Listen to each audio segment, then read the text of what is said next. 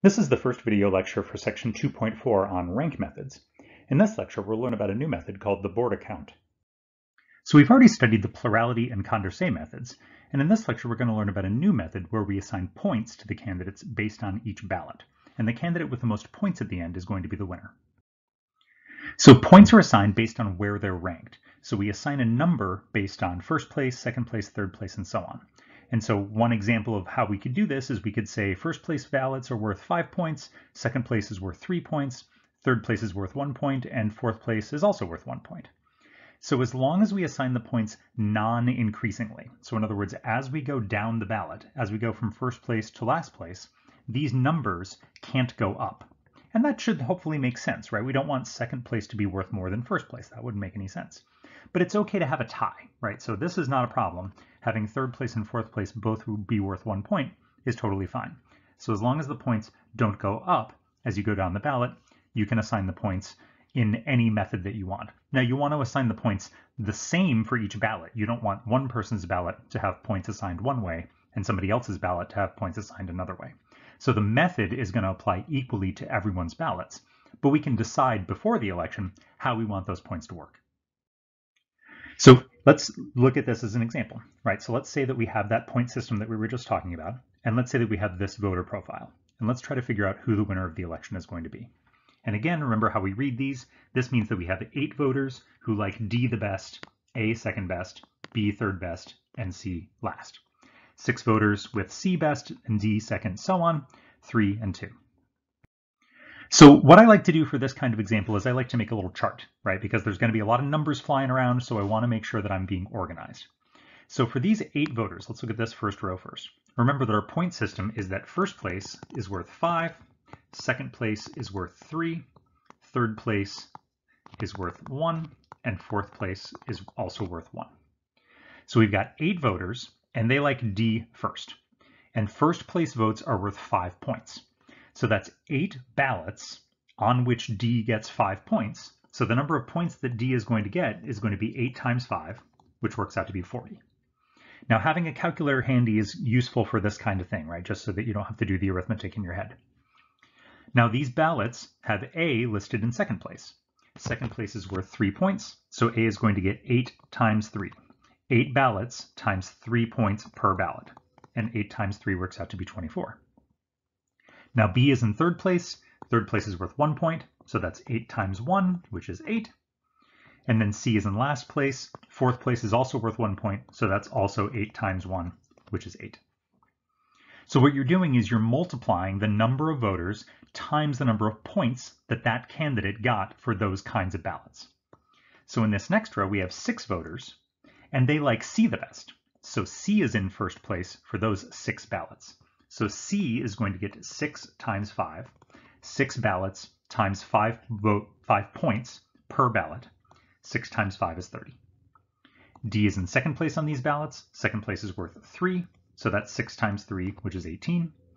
A and B are in third and fourth place. Those are both worth 1, so 6 times 1, 6 times 1. And keep going in this manner. So 3 ballots with D in first place, so 3 times 5 is 15. C is in second place. Second place is worth 3 points, so that's 3 times 3, which is 9. A and B are in third and fourth place again, so 3 times 1, 3 times 1. Again, you're multiplying the number of ballots times the number of points that a candidate gets for having that ranking on that ballot. 2 points, 2 ballots here with A in first place.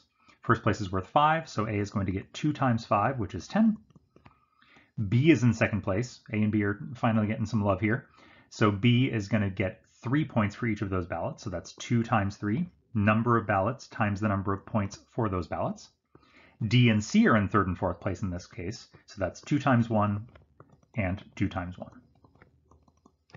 All right, now that we figured out how many points all these candidates have gotten from their ballots, now what we're going to do is add up all those points.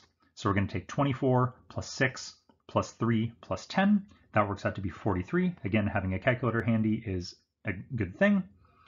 Add up all these points for B. 8 plus 6 plus 3 plus 6. That's going to be 23. And then we've got 8 plus 30 plus 9 plus 2, that's going to be 49. And then finally D is going to get 40 plus 18 plus 15 plus 2, that's going to be 75. And then we look at all these numbers and we see, oh, 75, that's the highest total, so D is the winner. So D wins because D had more points than anyone else.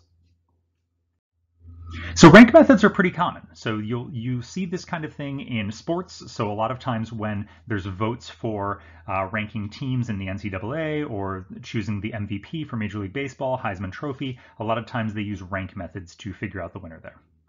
Education uses these things to elect student representatives sometimes. So some examples are University of Michigan and UCLA. And then there's also historical examples. So a form of this rank voting that we're talking about was used by the Roman Senate beginning around the year 105. So there's a special kind of rank method when we pick the points in a very specific way. So this is called the Borda count. When we have 3 candidates, the scoring is 2, 1, 0. Now, what do I mean by that? So this means that first place votes are worth 2 points, second place votes are worth 1 point, and third place votes are worth 0 points. And 4 candidates, it goes 3, 2, 1, 0. 5 candidates goes 4, 3, 2, 1, 0. So hopefully you're seeing the pattern there. So the number of points goes down by 1 every time, and the last place is always worth 0. Another way to think about how Borda count is working is that what we're doing is we're giving points to a candidate based on how many candidates they beat, how many candidates they are ranked higher than. So for example, if you had an election with 7 candidates, A through G, and we had, let's just say that we had this voter preference. So E is in last place. Last place is always worth 0. So E would get 0 points for that vote. But B, well, they're ranked pretty low, but they at least beat E. So because they beat 1 candidate, they get 1 point. F is ranked higher than B and E, so F beat 2 candidates, so F would get 2 points, and so on. And so going from the bottom, going up to the top, we would see that D would get 6 points for this ballot because D beat 6 candidates. So let's do another example. So let's say that we have a voter profile here to decide which team's baseball game to attend. We've got some Philly fans, we've got some Orioles fans, we've got some Pirates fans, and we're going to have an election to figure out which of these stadiums we want to go to. And we're going to use Borda count to figure this out. So how do the Borda count points work when we have 3 candidates? So with 3 candidates, first place is going to be worth 2, second place is going to be worth 1, and third place is going to be worth 0. See, the arithmetic is going to be a little bit easier this time, but again, grab a calculator if that's helpful for you. So we've got 13 voters in this first row of my profile. They like the Phillies the best, so that's the first place candidate there. So there's going to be 13 ballots times 2 points each is going to give me 26. Orioles are ranked second. Second place is worth 1 point, so that's 13 times 1 is going to be 13. And then the Pirates are ranked last on these ballots, so that's going to be 0 points for the Pirates. 13 times 0 is just going to be 0. Then I've got 10 voters here who like the Orioles the best. First place votes in this system are worth 2 points, so 10 times 2, that's going to be 20 points for the Orioles. Pirates are second, so that's going to be 10 times 1. Pirates get on the board here.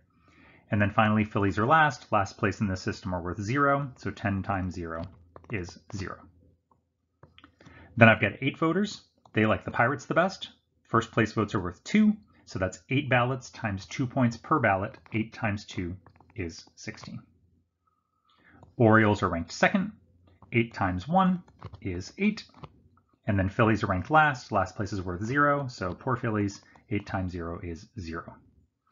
Finally, I've got 5 voters who like the Pirates the best, so that's 5 times 2, which is 10.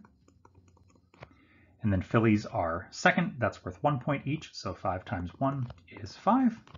And then finally, Orioles last place, sadly, so 5 times 0 is going to be 0.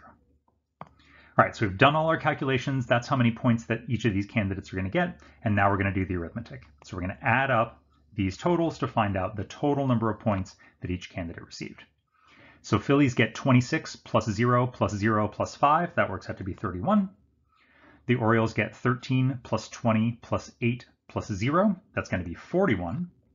And then finally, the Pirates get 0 plus 10 plus 16 plus 10. That's 36.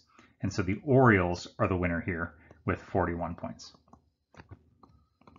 So if you're a baseball fan and they're not your favorite team, I apologize. Okay, so next time what we're going to talk about is, are these rank methods fair? Right? This is always the question that we ask. Once we learn how to use a new method, we ask the question of whether or not it's a fair method. So do these methods, for example, satisfy the Condorcet-Winner criterion, which we talked about in the previous section? And are there other fairness criteria that we want to use to analyze these rank methods to see if they have this fairness?